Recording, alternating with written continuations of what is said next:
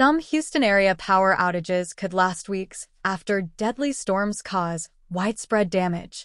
Houston, power outages could last weeks in parts of Houston after thunderstorms with hurricane-force winds tore through the city, an official said Friday, knocking out electricity to nearly 1 million homes and businesses.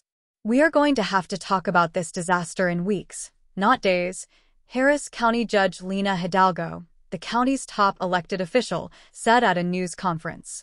Houston Mayor John Whitmire said 4, and possibly 5, people were killed after storms Thursday swept through Harris County, which includes Houston. Officials warned residents that it would be a slow cleanup and that some residents should brace to be without electricity for days, if not longer.